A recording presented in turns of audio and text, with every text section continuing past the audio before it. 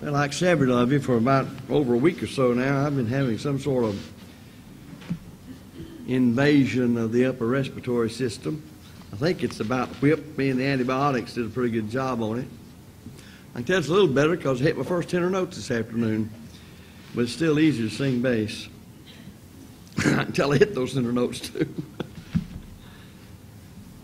We were talking this morning about something I think that we all too often don't think about, and that's the sovereignty of God. It's recorded in Brother C.R. Nichols' biography that he was going down the street one day, and he was very happy and whistling, and a lady met him and said, "Why, you're so happy," said, "it's like you own the world." He quickly retorted, said simply, "My Father does." Now, I hope you get the implications of that regarding those of us in the family of God as His children. Everything is on our side, folks. And you say, "Well, this doesn't seem like it sometimes." Well, we got to have a different view. Paul said, we walk by faith and not by sight. Too many of us still are anchored in eyeball religion. That's all I know to call it. If I anybody just accepted what we perceive through the five senses that's going on in this world, first of all, many of us would never look in the mirror again because things are going down, not up. But we look beyond that. Even the Bible tells us, though the outward man perishes, the inward man is renewed day by day. So think about that when it comes to serving God. If God is for us, who can be against us? So we have trust, faith, confidence, belief in God through the testimony of the Scriptures. Let's never lose, and I've emphasized this many times, let's never lose this, and let's develop it more. When I say, speaking of anything moral or spiritual, that I believe this to be thus and so, then I ought to be able to say, the Bible teaches thus and so. Why is that the case? Because faith comes by hearing, and hearing by the Word of God. Many times today, people will use the word believe not in the sense of evidence producing faith and faith in God as the Word of God teaches things, but it's used in another way in our modern English. We mean, I think it's so. We would do better for our own well-being when we need to say, I think thus and so is this way, to use that rather than say, I believe it's so. Because sometimes we get to thinking, well, I believe it's so, that must be the way it is with God. No, the way it is with God is revealed in His Word, and when I have His Word for something, now I can say I believe it. That's what it means when it says, so then faith comes by hearing, and hearing by the Word of God. And to walk by faith and not by sight is to walk on the basis of what's revealed in the Bible, not as things look to you through your five senses. I'm telling you, if you start trying to just base your hope of salvation, your confidence, your trust as things are through the flesh, there's not much there because it's changing all the time. The flesh is just so feeble and frail. And people do this, that, and the other. You don't know what they're going to do. And frankly, under given circumstances, you don't know what you're going to do. But I do know what God's going to do. I even know what He expects of me. Now, whether I can live up to it's another story, but I know what He expects of me. I know where He stands with me, and I know where I stand with Him. And I can evaluate my life in the light of the rightly divided Word and know things. And thus, I can know that God does hold all things in His hands. He controls it all. There's no reason for me to think because I've got cancer or I've got this, that, and the other that's happened to me that's bad, that this has defeated God. How does any of those things affect God? None of them. I say this in a joking way, but to make a point, the way the election went last Tuesday didn't change a thing with God. Didn't change the gospel. Didn't change His plans for the world. Did not change one thing. Nothing. And yet sometimes I think we're sort of like, well, God was defeated last night. No. you don't defeat God. It's an impossibility to defeat God. So I was talking about earlier several propositions that I set out, and I want to continue with that because I think they're strengthening to us who serve God, who are His children. And they're in the Bible so we won't be like other people, so we won't think like other people. And also it'll tell us when we are and when we need to change. I had pointed out that because all authority to rule and to govern comes from God, those who are in authority are by the Holy Spirit called ministers, Romans 13:4, servants. That's all, of course, ministers of God, servants of God, Romans 13:6 and Jeremiah 25:9. His shepherd, Isaiah 44, verse 28. His anointed, Isaiah 45 and verse 1. Now again, these words are descriptors.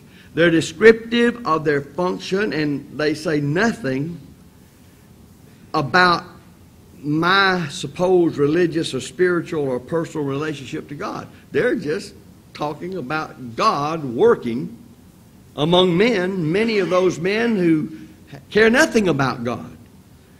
But they're God's servants and ministers because they accomplish His will down through the stream of time as history has revealed, or as it's been revealed about history.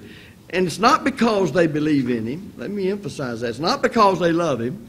It's because God is in such a position, being what God is, that He can take the most rebellious person, and in that person's rebellion, use him to do what He pleases. That's really the explanation with Pharaoh of old. In Revelation, or rather Acts, it's also mentioned, this same sentiment's mentioned in Revelation, Acts chapter 4, verses 27 and 28.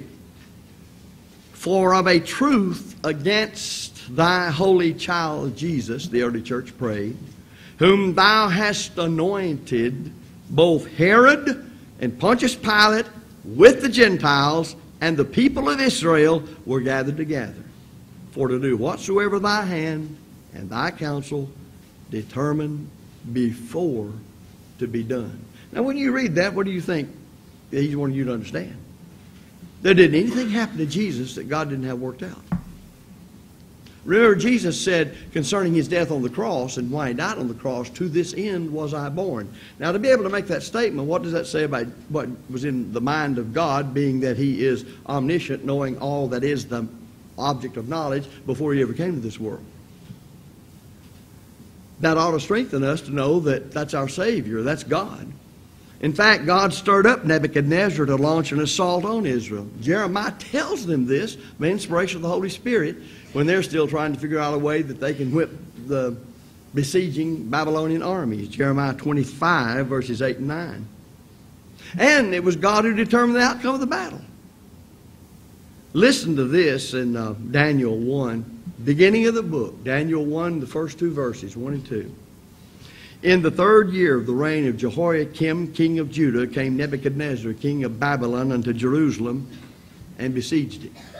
And the Lord gave Jehoiakim, king of Judah, into his hand, with part of the vessels of the house of God, which he carried into the land of Shinar to the house of his God, and he brought the vessels into the treasure house of his God. Daniel 1, 1 and 2. Now that's the way it begins. And then look at what you've got all the way through the book of God being involved in all these affairs. Notice further, the Lord gave. Ultimately, it was neither the sin and weakness of Jehoiakim, nor the brilliance and the strength of Nebuchadnezzar, not even the impotence or inactivity of God, but the sovereign, good pleasure of God Almighty that determined the historical outcome. And if you read Daniel 2, verses 20 and 23, that becomes apparent. The Israelites are not mere pawns, as somebody said, pawns on a political and geographical chessboard. To be in the hand of Nebuchadnezzar is not to be out of the control of God. That's a marvelous statement, because it comes right on down to all of us who serve God. To be under whatever political entity there is doesn't remove us from the control and care of God. And this is a great lesson that Paul urges upon us. Listen to him. And he says it to a young preacher. Thus he needs to know it himself for his own personal benefit in the empire he worked in, but he needed to preach it to the church. And here's what Paul said. He urges that supplications, prayer, intercessions, and thanksgivings be made for all people. Now watch now the specificity. For kings and all who are in high positions, to what end? That we, that's the church, Christians, may lead a peaceful and quiet life, godly and dignified in every way. 1 Timothy 2, 1 and 2. Now you think of the people in government, whatever level it is, and you think of God saying, pray for those people for the good of the church. How do you pray for some of these people? Well, I can pray for the good of the church. After all, God ordained civil government. And when you look at how people have faithfully served God under all sorts of sizes of governments, and some of those governments are very terrible, then I know I can pray that they learn the truth. Have you ever prayed for our president that he would be exposed to the truth of the gospel, that his wife and that his children have the opportunity to know the truth, that everyone in his cabinet, their wives, their children, and all who work would learn the truth of God's good word regarding salvation? Pray for every Supreme Court justice and every representative in Congress, every senator, every federal judge, every governor. We ought to this end. You know, this is as plain as Acts 2 verse 38 is to a duty we have. And that's what we ought to be doing. So we're to pray to the Most High God. We should pray that their spirits, if you please, would be stirred up, that their hearts would be moved, that their thinking should be changed, that their character can be changed because their thinking is changed, and thus incite them to enact legislation, all to accomplish what would be most beneficial to the church, the people of the living God. And when you study all you can find in the Old Testament and New, but especially specific incidents in the Old Testament of godly people under terrible kings and rulers, and they had direct dealing with these folks too, like Daniel, and yet they retained their integrity. They're held up by inspiration as men of great faith, and yet look sometimes what they had to do. We teach the little children Daniel in the lion's den. Well, that makes a nice story, but it wasn't just that for Daniel. And then you think of Hananiah, Mishael, and Azariah, Shadrach, Meshach, and Abednego. You think of them thrown in that fiery furnace. And yet what God has revealed to us to show us that God was with them. Be it known unto thee, O King, we're not going to fall down and worship falsely. God can deliver us. We know that. But whether he does or whether he does not, we're not going to worship him. Those things aren't in the Bible, just take up space. They're here for you. Read the writer of Hebrews. He says these things can't be complete without us. They were written for our learning.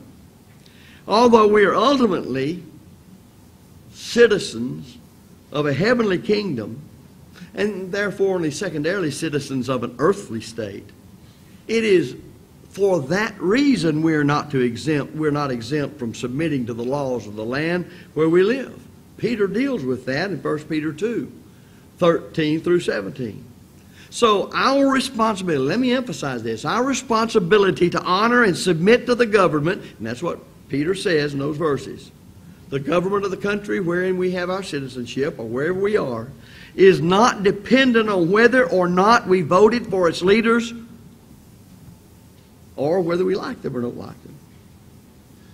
It's dependent upon things we've already studied concerning the fact that God set that government in order. And doesn't mean that he says everybody there is just like he wants them to be. But it does mean that he's in control. Let me explain further, if I can, along this line. Peter knew what it was. Just think of Peter's life. He knew exactly what it was firsthand. to live under tyranny, to live under barbarism. He was born under the rule of Emperor Augustus.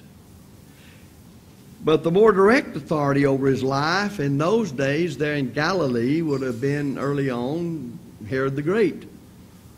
You know, he's a nice fellow that ordered all the slaughter of the male infants in and around Bethlehem, and he also didn't mind killing his own family if they threatened him. He was doing that, of course, in Bethlehem to try to kill Jesus. Peter was also, or would also have experienced the rule of Herod Antipas. He's the one who executed John the Immerser.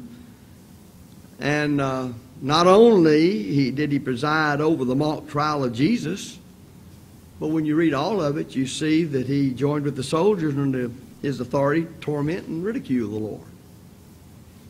Peter would have known Pontius Pilate, the governor of Judea, who definitely had the power to let him go. He's too big a chicken to do it. It was a political matter, so he salved his own conscience, what conscience he had left, and washed his hands and called him a just person. You go ahead and deal with him like you want to, but I'm not. Pious fraud is what he was. He had him beaten and then delivered him over to be crucified.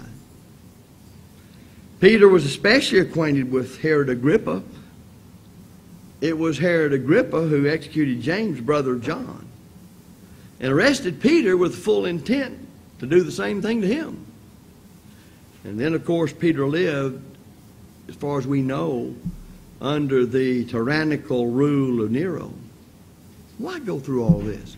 Well, my point is simply to argue that Peter was not naive about the potential for corruption and evil in those who held governmental and political power, yet he still wrote the passage we mentioned and the obligation we have to be in submission to government. By the way, he never lived in a, quote, Christian nation, unquote. Truth of the matter is, we haven't either. He knew all too well about the depravity of these men who wielded authority in Rome and more closely to his home in Palestine. And yet he tells every one of us, told the people of his day, without any hesitation, as he wrote part of the New Testament of the Christ, be subject for the Lord's sake to every human institution. And then he says whether it's emperors or kings, and he says honor them. Now think of the people that he's talking about, not our day and time, the people I just mentioned, that some of them he dealt with almost directly. It's important to hear what Peter says in this text, because his description of Christians is that we're pilgrims, we're strangers, we're sojourners, we're exiles on this earth. 1 Peter 1:1 and chapter 2, verse 11. And that might lead some people to think that, well, if we're that way as far as our relationship to this world, then we're exempt from earthly rules and laws and obligations to human authorities and civil law. Well, that's just not the case. They might reason like, well, after all, I'm a citizen of the heavenly kingdom under King Jesus. Why should I bother obeying the dictates of an earthly system, especially like we just described that Peter was under? Well, if this world is not my ultimate home, somebody might say, being as I'm an alien and exile in this world, a pilgrim and a sojourner and a stranger, that I shouldn't have to care about following the standards and rules that govern those who know nothing of God or His kingdom. Right? Wrong. As wrong as it can be. It is, of course, true that Christians are not, number one, first citizens of any earthly nation. We are, number one, citizens of the kingdom of God. We're citizens of the kingdom of heaven. Paul writes in Philippians chapter 2 or 3 in verse 20, our citizenship is in heaven, and from it we await a Savior, the Lord Jesus Christ. Christians are aliens. Christians are pilgrims. Christians are strangers and exiles. We're sojourners in America, since we're in this part of the world. That doesn't mean we're free to live in anarchy or in defiance of the civil government that God has placed over us. Peter may also have been anticipating the possibility that some might call for our complete withdrawal from the world, from society. You'll remember that on numerous occasions, if you study anything about church history, there have been, in the great departure from the faith over the years at different times, even to this present day, efforts to completely withdraw from the world so they can get away from the world. Of course, they don't realize, being human beings, they carry the world with them. Various kinds of so-called Christian communities have formed to attempt to create, I like to call it, their own spiritual ghetto.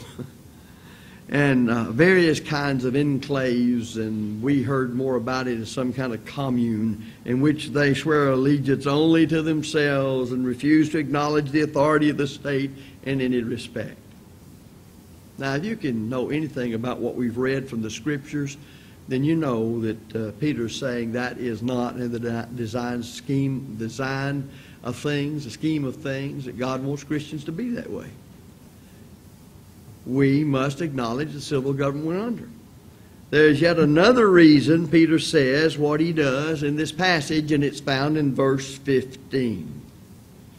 Just as our conduct in general can be used of God, of course, in preaching the gospel to bring people to a saving faith in Jesus Christ, so also our law-abiding obedience to the civil governing authorities can silence the unwarranted accusations of those who oppose us.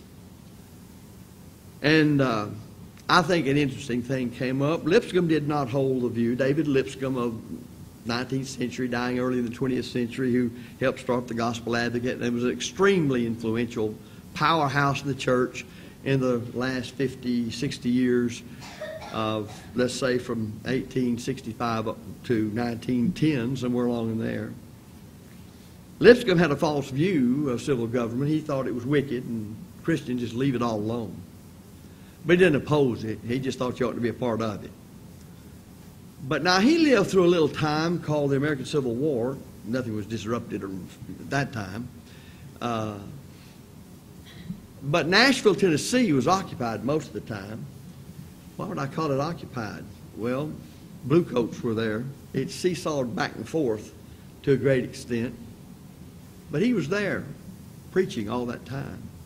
He had suspended operations of the very new Gospel Advocate at that time because of all the problems that went along with producing such during such an upheaval. Well, you got to remember that in Southern history, a great amount of the preaching of rebellion in the United States was done from pulpits throughout the South. And so what the Federals did when they were in Nashville, they had officers sent out to the various churches to listen to the preachers to see what they were preaching. And thus, Lipscomb had one of those fellows come and listen to him. The report the man gave when he got back is, he said, I don't know what in the world he believes about civil government or the Confederacy or anything to do with the Union, but he sure does believe in Christ and the gospel. Well, that tells you something about how you approach certain things and how you get things done, because I don't think in my study of his life and other people's study of his life, there was never a person any more obedient to whatever civil law was governing him at that time. And that did pose a special problem then, because what are you under, the Confederacy or are you under the Union? The state you're in has withdrawn legally, from whose perspective? From the Union by a vote. So what do you do? Well, his view was, well, the Confederates are in town, I do what they tell me. When the Yankees are in town, I do what they tell me, because they're the civil authority at that time. So there can be special problems arising, and nobody's advocating obey the law of the land if it goes directly against God. But I'm going to tell you, we better sit down and do some serious study of the Bible to know the difference in our rights and what the Bible says is essential before we violate God's will. As far as I know, Christianity has existed a long time and may exist a whole lot longer if the world goes on before there ever was a Bill of Rights and a Constitution. And it's nothing to say that if this people of this land wants to remove that Constitution, in the way that the Constitution can be amended, get enough of them, they can do it. Now what are we going to do? We're going to be Christians, and we're not going to violate any law that is going to cause us to sin against God. It's that simple.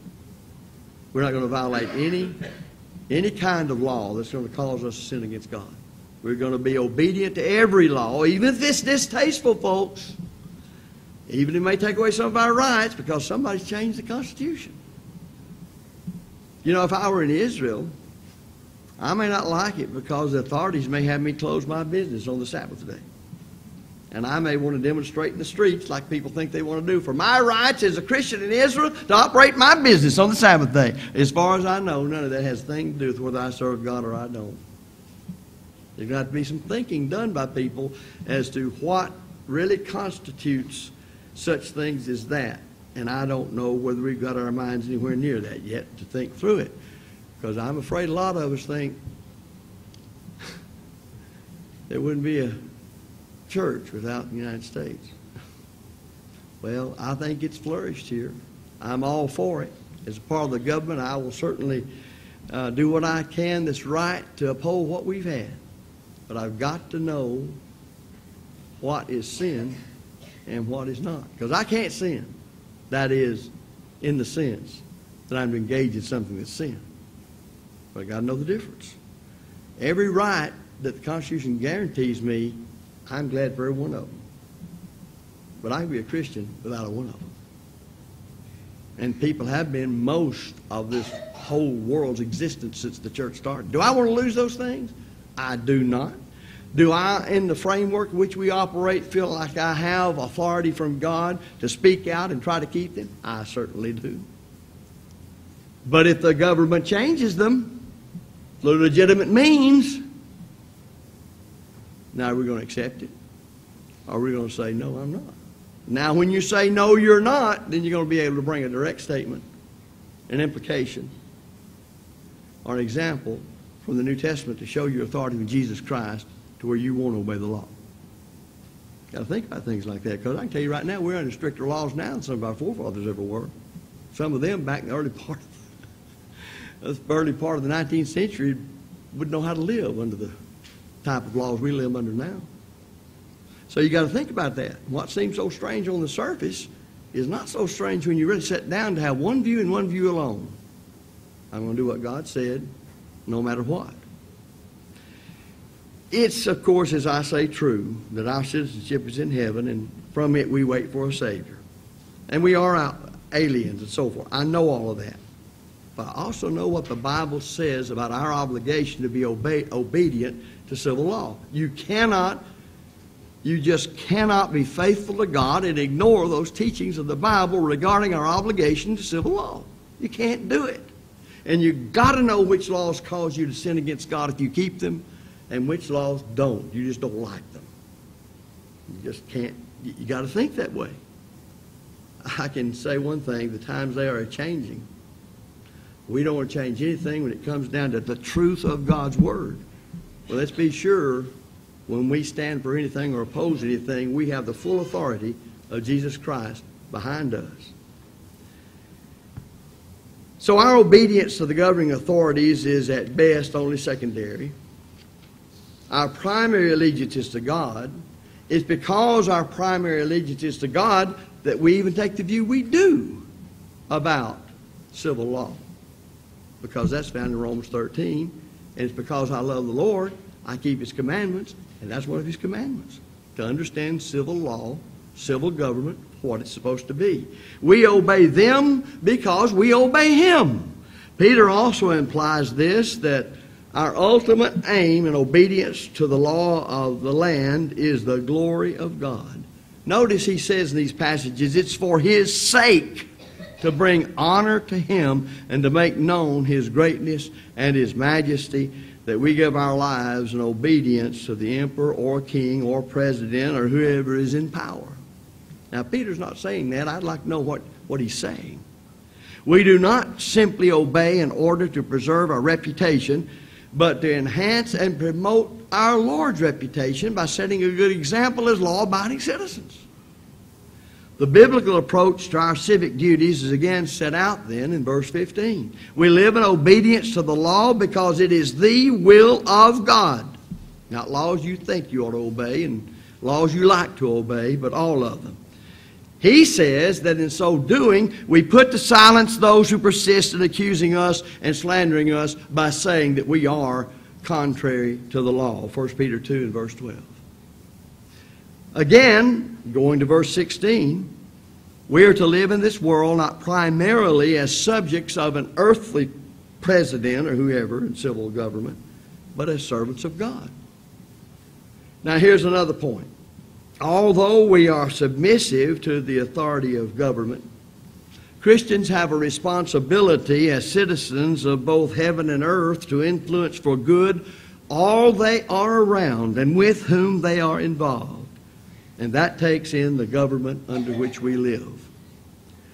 Let me mention only a couple of examples where Christians publicly criticized government and its leaders and sought to exert a positive influence on governmental officials and held them accountable to biblical values of morality. And you already know them, but I don't know where you're thinking of them in this context. In Daniel chapter 4 and verse 27, listen. This is Daniel speaking. Wherefore, O king, let my counsel be acceptable unto thee, and break off thy sins by righteousness, and thine iniquities by showing mercy to the poor, if it may be a lengthening of thy tranquility. Now what's Daniel doing there? He's saying if you want the best for your kingdom, you better listen to God and live like He tells you. Let me ask you something, because some of us have written emails and we've sent notes and whatever else to this one, that, and the other one, senators and congressmen, about the state of affairs. How many of you have ever sat down and just written a letter to the President of the United States, just like you would write it to somebody you know personally that's not in harmony with God's will, and you want them to change their ways? You know what we think? Why, he'll never see it. Some underling will get it and do whatever. Hey, listen, if he never sees it on the day of judgment, you did your part to try to get him to see it. Don't we reason that way on door knocking? We go out here once a month, we knock on doors, most every one of them turn us down. Or worse than that sometimes. Not too often, but they reject us. What's that person going to say on the day of judgment? He says, well, I didn't know. Well, yes, somebody came to your house. Somebody came to your house and offered you the opportunity to learn the truth. Offered you literature. You weren't interested. It's amazing what we might do if everybody, just a member of the Church of Christ, were to really write a letter, that just like you're writing it, to your best friend who's apostatized, or your best friend or member of the family you want to convert, and say, just write a letter. Don't write one that would go from here to next week, lengthy-wise. Well, just write it. Put a track in it. You don't know what will happen. Part of our problem in this is that we think, well, they're not interested in that. Rather than look at the people that are set out in the book of Acts that were converted. Do you really think today most members of the church would think you could reap the treasure of the United States? But God had Philip leave a very prosperous and good gospel meeting in Samaria to go down here in the desert and meet up with, of all people, the treasure of the Queen of Ethiopia. And lo and behold, he was studying the Bible when he found him. And he preached the gospel to him. He obeyed the gospel. Does that tell us anything? Don't sit in judgment on who or who may not be interested in the truth. Listen to this. And many other things in his exhortation preached he unto the people. But Herod the Tetrarch, being reproved by him for Herodias his brother Philip's wife, and for all the evils which Herod had done, added yet this above all, that he shut up John in prison. Luke 3:18 through 20. Now what does that say what John was doing? He was letting a hammer down when it came to the kind of life Herod was living. And he didn't back up from him. Yeah, but I want my head cut off. Well, better our heads wind up where his did than where we're going to be if we don't. Then listen to this in Acts 24 and 25, the light of what this sermon's all about. And after certain days when Felix came with his wife Drusilla, you ought to read about some of these characters. I mean, I don't know why in the world Hollywood hadn't picked up on them. They didn't do anything else they've ever had thought of in their ungodliness. which was a Jewess, he sent for Paul and heard him concerning the faith in Christ. Now, we've got sermons that Paul preached. We've got writings that he wrote. What do you think he preached to those people that he didn't write down that we can read about? And as he reasoned, now he's preaching to an official, a king. As he reasoned of righteousness, temperance, and judgment to come, Felix trembled and answered, Go thy way for this time. When I have convenient season, I'll call for thee. What does it tell us about the early church getting right before people in government and laying it out just like it was? When Paul says that God ordained human government and invests it with authority, he does not mean to suggest that government is therefore free to do as it pleases. It is subject to God and His will. Government is not morally autonomous. And if the Lord's church doesn't see the need to stand up like John and Paul and let the hammer down to tell people what God thinks about it, who on this earth is really going to do it fully? Nobody.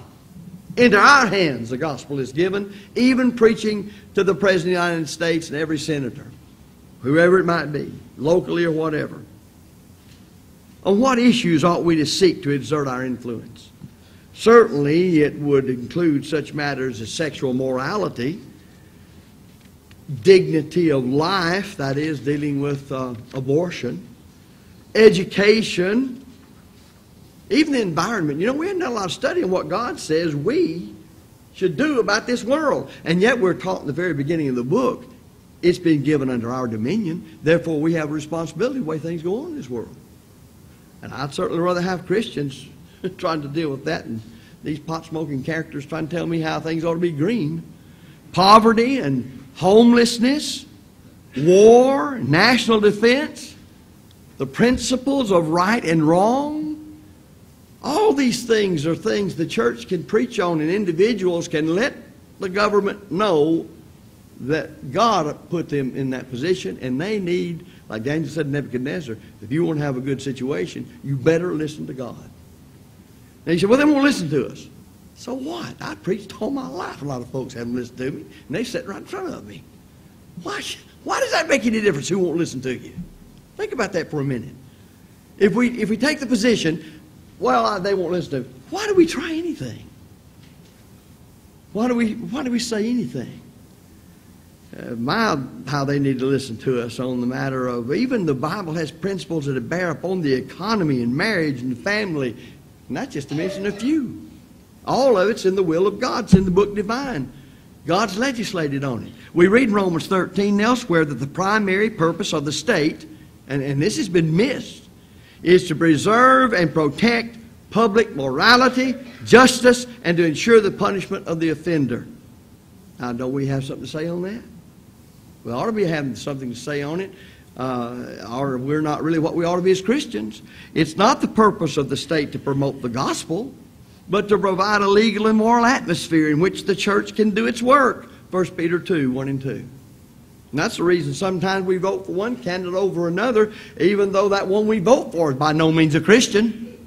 It's because of the morality they uphold. Thus, when you vote, you should ask the question, which candidates or which political party is most effective in promoting moral righteousness and praising good when it appears, and who is most committed to punishing and prohibiting evil. Then another, which candidates or which political party is most sincerely committed to the advancement of biblical values? How in the world should we have to even ask those questions of people who are Christians? That ought to be just natural, as the blood coursing through our veins is necessary for this body to live. It should be that natural in the members of the body of Christ. If someone says that in doing this we are legislating our morality, our response should be, well, of course we are. Why do we back down from that? My, the law of Moses was encoded, set down, and it was legislated. What is wrong with legislating morality? Tell me that. Because they don't mind legislating immorality, right and left. But I don't hear any of these folks saying, well, I think you shouldn't be legislating immorality. Well, if it's wrong to legislate morality, it's wrong to legislate immorality. It's all law. It's all law. Here's what we're getting at. All all laws in this area are moral statements. It's right, you know, we're all for abortion. If that's not a moral statement, I'd like to know what it is.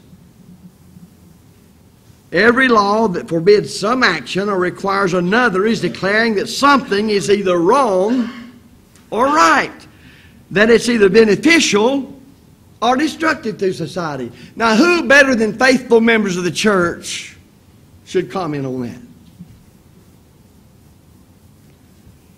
Another point. Although Christians are responsible to exert a positive influence on government, nowhere in the New Testament do we see that elders of the church or deacons of the church or preachers, by virtue of the fact that they're simply elders or deacons or preachers, have authority in or responsibility over local, state, or national government decision making. Whatever you do in that area, you do as an individual, not as the church. There is no Church of Christ political party. There's no such thing. It's not the New Testament. It's foreign to the New Testament. You have no authority to form such a thing. You do have authority to act as an individual according to the Christian you are by the authority of God. And we've already seen each one of us has an important place to occupy in influencing this government. But you don't do it as the church per se. We're not going to have a convention here at this building to choose who our next person we're going to run for president or senator is. Not at all. No government or earthly authority or political party platform ever sent anyone to hell. You know, politics doesn't have that power. We ought to do well to remember that. It just doesn't. It's the Lord God Almighty and His authority expressed in the Word of God that sets out the way to heaven and shows you what's going to happen if you don't abide by it, because that's going to send you straight to torment. It's unrepentant pride and immorality and rebellion and unbelief that sends people to hell. And who better than the church and to point that out to governments or anything else? No government or earthly authority or political platform can save a single human soul. On the other hand, Jesus Christ and Jesus Christ alone, through the gospel of Jesus Christ, is the only one that can. The church has that responsibility to preach Christ Him crucified and uphold every moral principle the Bible sets out, and to point out that because the government is ordained of God, then the people in government will do far better to follow the truth of God's Word in forming their moral views and whatever than any other thing. Now you say, well, that sure is, you're not going to get those people to do that. How do you know? How do you know? Wouldn't it be wonderful if some of these folks in government would really debate some of us on these very principles? You just don't know. Daddy, you say, you don't know till you've tried. All they can do is tell you no. We have a small view of ourselves, and in some ways we're sort of like the 10 spies that came back. Well, there were giants in the land, and we were as grasshoppers in their sight. Why do we feel that way about ourselves? Certainly not taught in the Bible. Jesus declared all power and authority hath given unto me in heaven and earth. Hey, you know He means it. He means that. Everybody in government is going to have to bow the knee to Jesus Christ, because all authority in civil government came from God. The very idea of civil government came from God. And the church is the one to teach the truth. But yet again, don't lose sight of what we said throughout this sermon regarding how governments can be so wicked, and yet wherein their laws don't violate God's will. Romans 13 says you obey them. Who's president, whoever is president, queen or whatever, that person is a small Q queen or a small K king. It's Jesus that is the capital K king.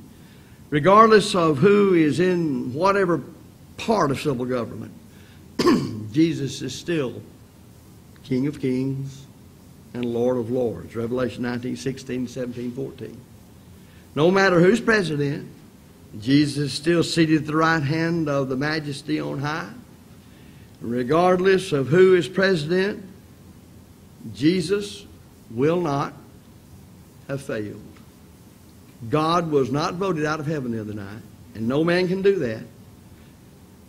And even whoever is put wherever in civil government, it doesn't touch God, top, side, bottom, or edge. And the Bible's clear on our responsibility to civil government. Political events are always and ever in His hands, no matter the results. And I'll have you take that with you if you don't take anything else. God has not lost control. Let us not begin to judge God on the basis of our finite human existence for a little while that appears as a vapor and is then gone. God judges the whole thing from the beginning to the end and everything in between. And what He does and who He allows where all fits the divine scheme of things. And if it took some 4,000 years to get from Genesis down to the statement, in the fullness of time, God sent forth His Son, then who are we to say, well, I don't know why this is happening now.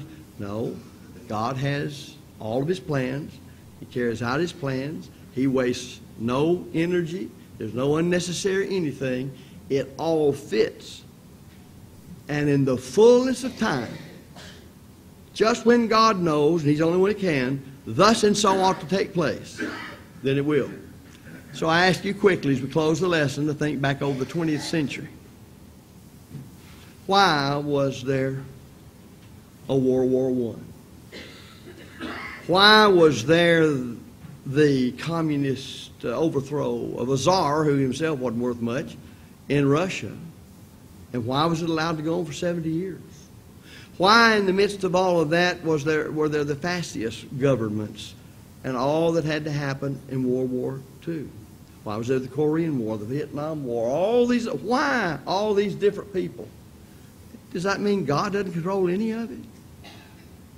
Well, we're here just for a while and we're gone. But God's here always. He started it and He'll end it. And He knows how to arrange everything in between. And there's no reason for any of us to feel all beside ourselves and that everything is lost because some nut is in a place of government. Listen, there's been a history of nuts, far worse than what we've ever known, with absolute power over a kingdom. And you know, God didn't quake one time when they were there.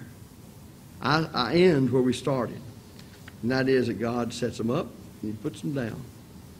But they don't do anything except that it ultimately and finally fits in His divine scheme of things. And if you're a Christian, you're His child and special, and there's no reason to worry about all this stuff. Commit it to prayer, study the Bible, understand the design of civil law, live your life faithfully, and we can sing that song honestly. God will take care of you. That doesn't remove from us responsibility to do what we can. I'm not saying that. But I don't know what's going to happen tomorrow any more than you do. But I know if tomorrow comes, who's going to control it ultimately and finally. And someday, everybody will be all stewing around about the stock market and about civil government, and God will say, blow the horn. We're going to close the stock market and everything else. And then where will your treasure be? That's the key. Let's lay up our treasure in heaven. Trust God taking care of us by seeking first His kingdom and His righteousness. And He will supply all the rest. Do you believe Him? He said He would. Seek ye first the kingdom of God, His righteousness, and all these things shall be added unto you. Take Him at His word, live a peaceable life, and then go home to be with Him forever. And leave the nuts back in the fire. If you're subject to the invitation of Christ to be a Christian or to be restored, we invite you to come while we stand and sing.